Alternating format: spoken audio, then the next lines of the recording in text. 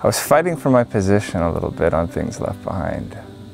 They weren't sure if they were going to go with Steve or myself, so we shared duties, and it was always a bit of a pressure cooker in that you never knew if this was going to be your last session or you were being auditioned, or so that feeling of every note is being evaluated by everybody, it makes it a little bit more challenging to come up with something which is a real sort of free expression as an artist. And now with this album, the band's made a decision. They've said, you know, you're the guy, so I got to relax a bit, and I think it comes out in the music. It feels a little bit more natural and a little bit more me.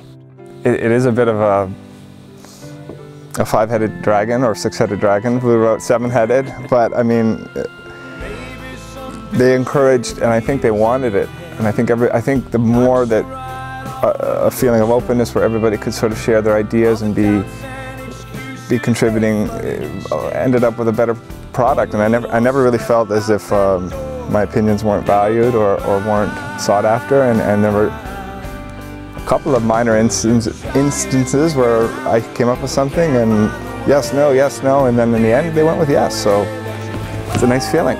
There were times where Greg was sort of upset that I wasn't playing out more. I mean, he really was like, come on, Bogu, I know you got more in you than that, and you know, give more, and so that feels nice to sort of have people really want to hear my sound as as opposed to, okay, play like this. And you know, there's 100 keyboard players coming out of jazz college every year that can sort of paint by number, but you know, when you're sort of being told to be you, that's a really positive, wonderful place to be, and I consider myself blessed to be in a band where that's encouraged.